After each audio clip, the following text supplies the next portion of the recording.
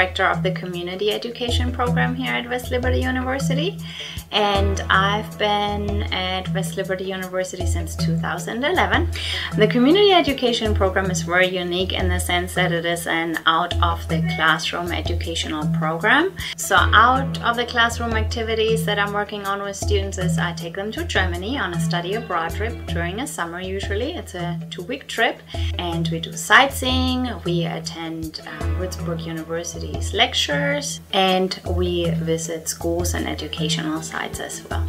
Other than working here at the university, I'm also involved with international things. Like I've been working on a partnership with Würzburg University in Germany, but I'm also presenting and attending conferences on an international, national, and also local level.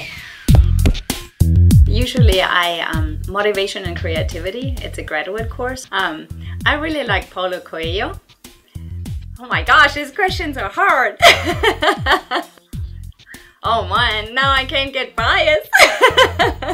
Dog, that's for sure. Enjoy to go back home to Germany.